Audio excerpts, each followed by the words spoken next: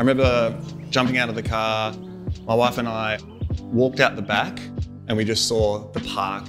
It just opened up and we just said, wow. Just seeing all that parkland, it really feels like you're in the middle of the bush. We saw the potential there straight away. We could see ourselves living here. We could almost visualise the kind of house that we wanted to build on this block. We jumped at the chance and we were very lucky to get this particular piece of land. We wanted something contemporary, but something that would age really well, something that was going to look great in 50 years' time. We used Inform for our architects and our builders, and they just did such a great job at embracing our vision and interpreting our brief. We wanted our house to really blend in with the landscape. We didn't want a ginormous house that stuck out of the ground.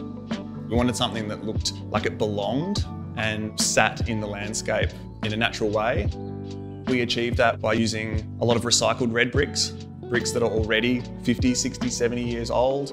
A lot of timber, silvertop ash, a lot of stone, natural granite. At the same time, we wanted something quite contemporary and modern and comfortable and luxurious as well. First impressions when you have a look at this house is that it's quite private and it's quite secluded. But at the same time, once you come through that front gate, it's really inviting.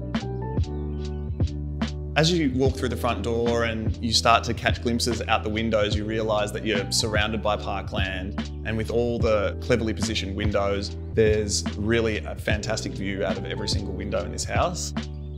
And the further back in the house you get, the higher you get above the ground. One of our favourite places to hang out in the house is obviously the kitchen. It's a real hub. And we've created an amazing sort of oasis out there around the pool with a native garden. It's so awesome just sitting out there on the back deck, watching the kids in the pool, listening to all the birds in the trees. It's just such a lovely place to live.